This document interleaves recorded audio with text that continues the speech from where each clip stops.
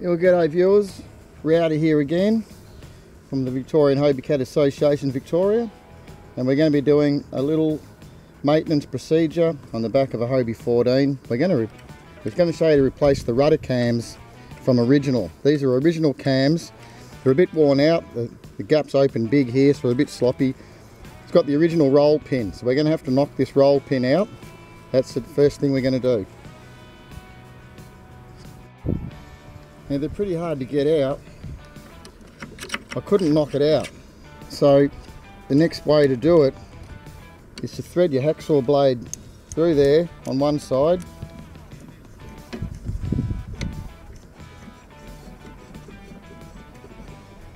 Tighten it up and cut it out.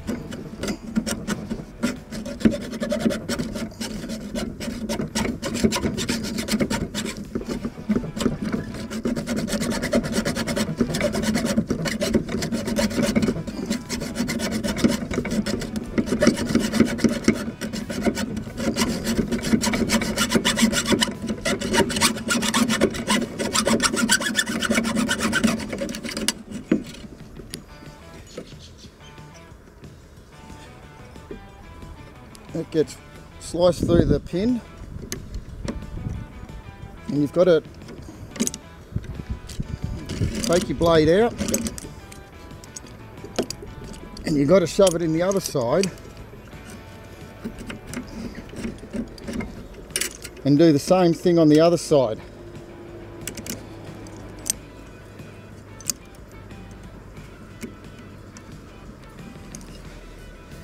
Tighten up the blade and try and slice down the other side.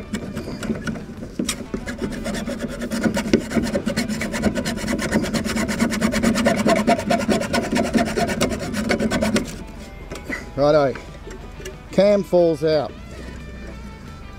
There's no damage to the plunger.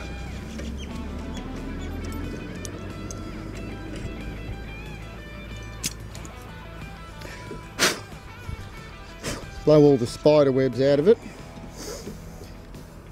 Now we're going to attempt to remove the other parts of the roll pins here. With a little bit of persuasion, you can knock these pins out,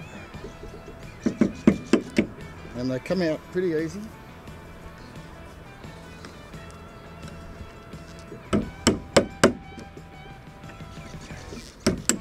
There you go.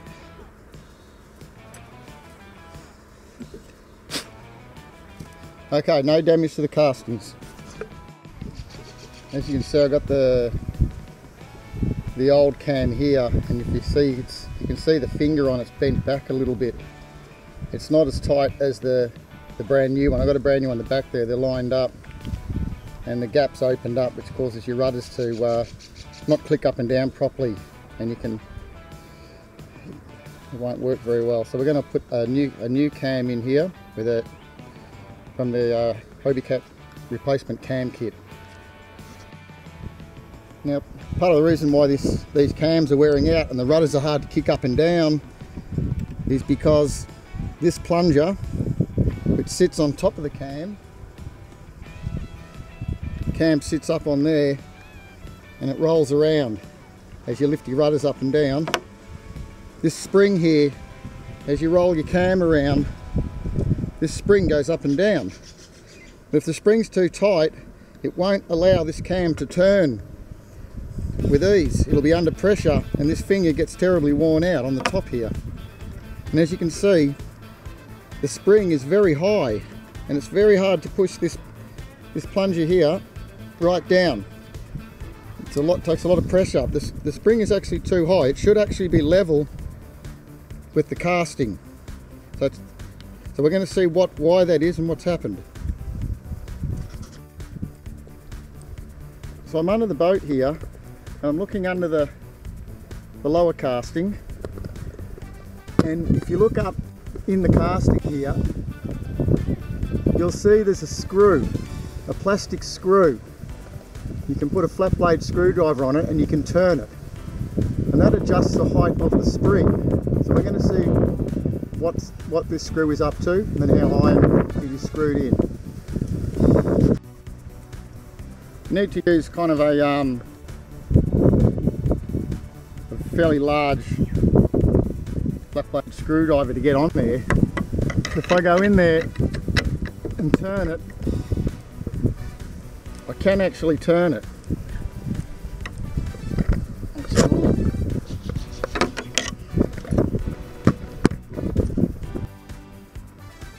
So I've got the screwdriver in there and I've found it's right up the top. Someone's wound it right up. It's pushed the spring right up. So if I unwind the screw, you can see the bobbin here retracts down into the casting. So now it's level with the casting. There's less pressure on that spring. And that's where it should be set. Let's have a look. Yeah, it's about level there. It's right on level with the casting. You can't go much lower or the little screw will fall out, which we'll have a look at anyway. As you can see, I've removed the screw. It's a flat blade. You need a large flat blade screwdriver or you tend to damage it if they're very tight and you can't get them out. But luckily, this screw moved. And it sits on top of that spring, and that's what the cam pushes on. The cam pushes on this bobbin as it rotates, and it needs to be able to compress the spring. It's a very tough spring, so you don't want to have too much pressure on it.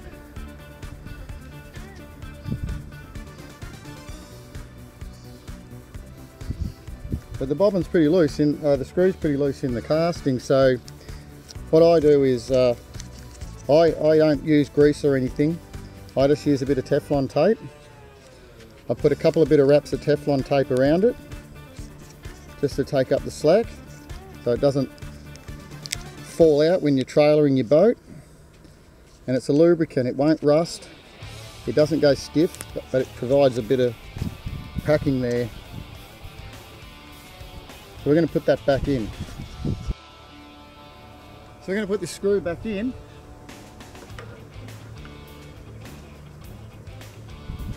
Again, we'll just put it in just a couple of turns just to get started. Put your spring in. Now the spring's a little bit low, about 5 mil below. We're going to bring it up till it's level.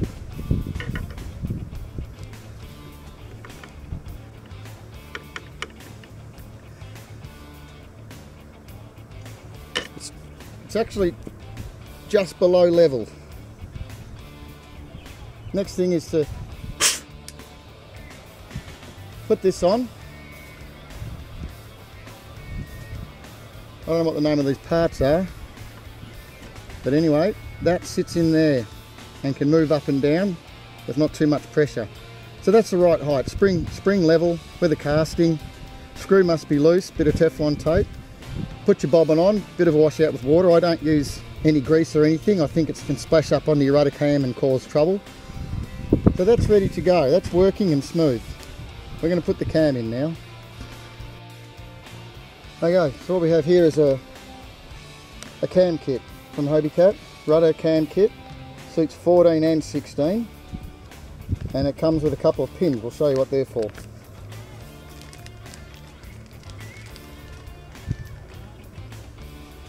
So these pins are removable pins. So if you break another cam, you can actually replace your cam without having to cut the old pin out.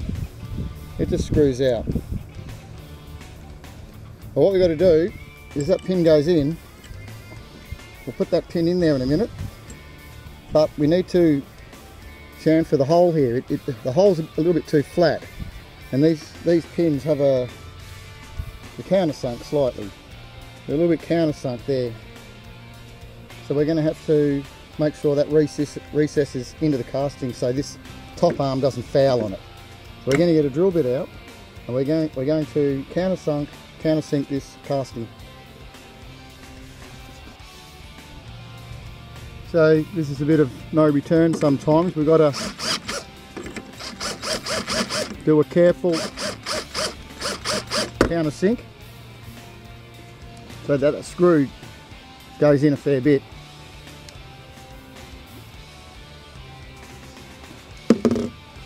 Screw has to sit. That's pretty good. That'll clear that screw. That's not a problem. It's almost flush. So I'm happy with that side. We'll do the other side and I'll come back so the cam will fit it. Okay, so we have a brand new cam. Install it in the up position, that direction, not that way. Start off in that direction. Put a glove on, push it down, and it's got good tension, but not too much, not like the old one. You need to get this pin in here, and if the hole's a good size, it'll go straight through. I made it, it's a good fit.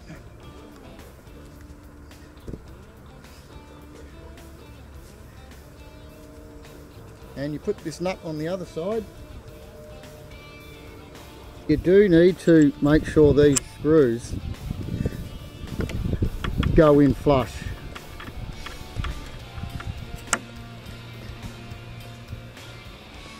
They need to go in flush so that this arm doesn't hit it on the way down and jam. Sometimes it can hit and jam. You want these screws in flush on both sides. So I've countersunk both sides for the new replacement screw. So it's time to put the new cam in. So grab the cam,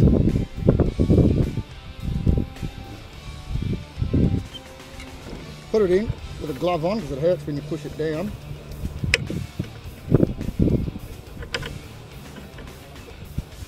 Push it down,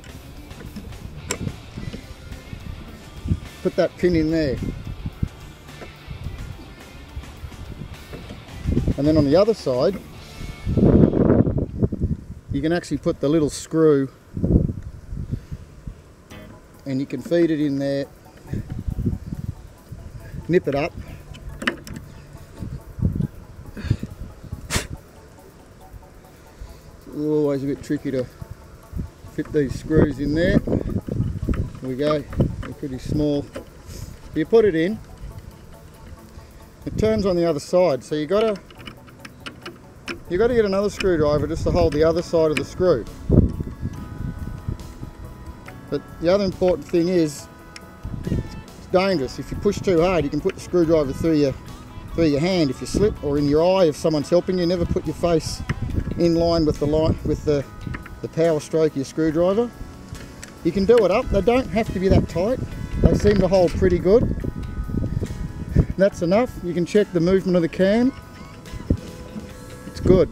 Not too stiff. That's the cam replacement. Next thing we'll do is we're going to set up the rudder so we get the right angle of rake, and this screw needs to be in the right spot. Very important.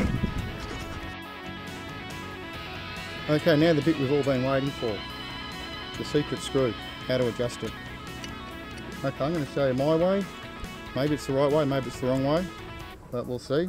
Open for criticism there. I actually take this bolt and take it all apart. Unscrew it. That's what it looks like. That pushes against in there to bring the rudder up and down.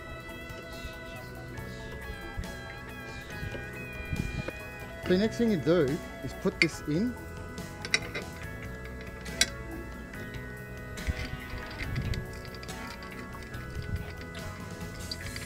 Get it in like that.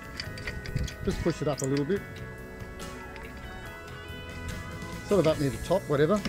Usually start at the top. Just nip it up. And then just lock your rudder down. But the next thing is to loosen it just a little bit. See that it's free. What you want to do is just set this camera position down there a bit. You want to keep a bit of pressure on the trailing edge of the rudder here. Put your leg against the trailing edge of the rudder, give it a bit of a push, and then knock that up.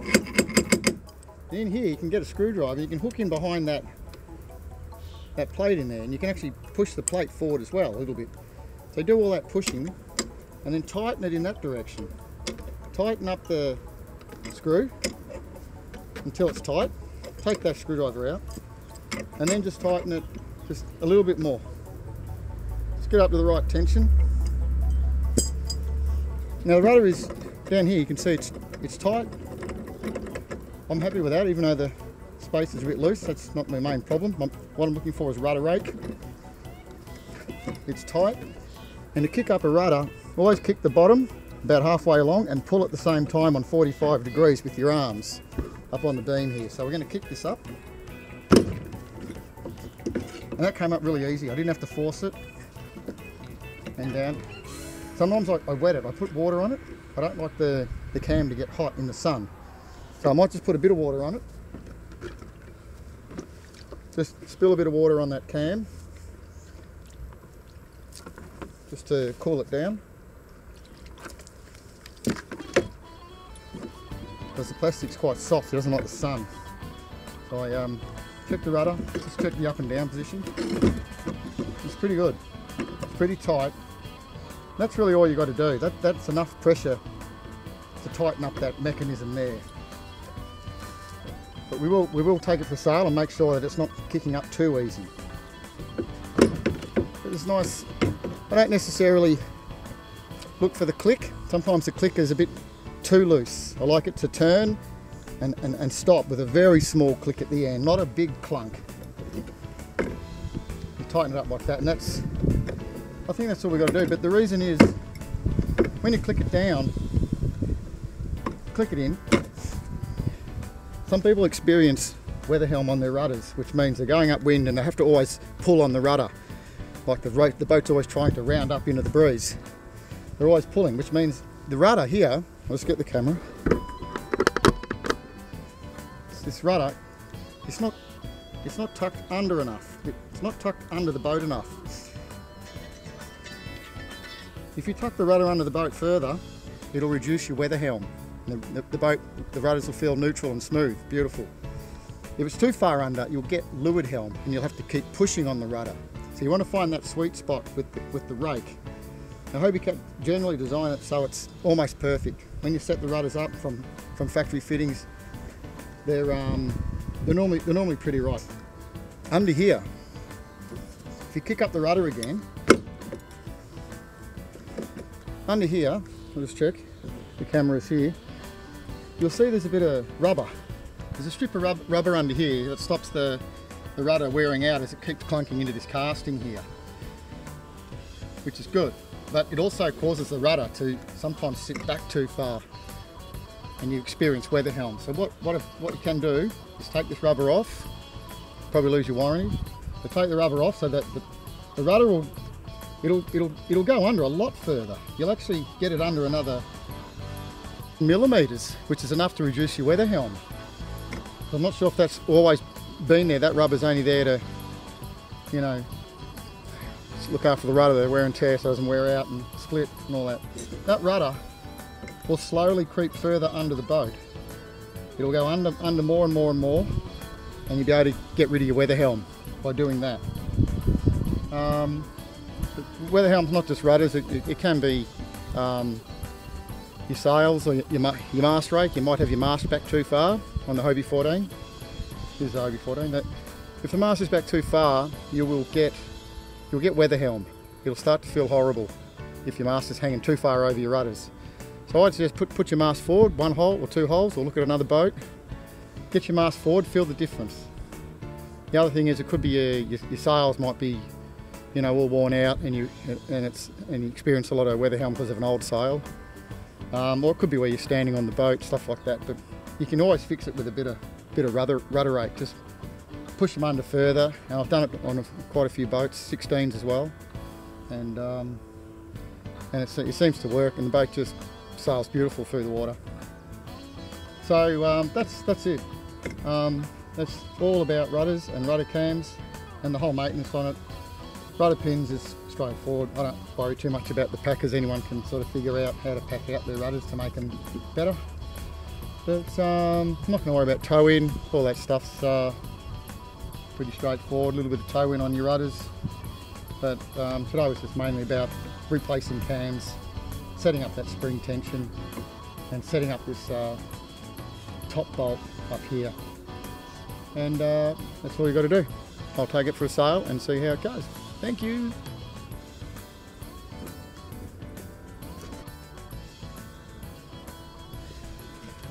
Well, thanks again, viewers, for watching my little video on rudder maintenance, replacing a cam.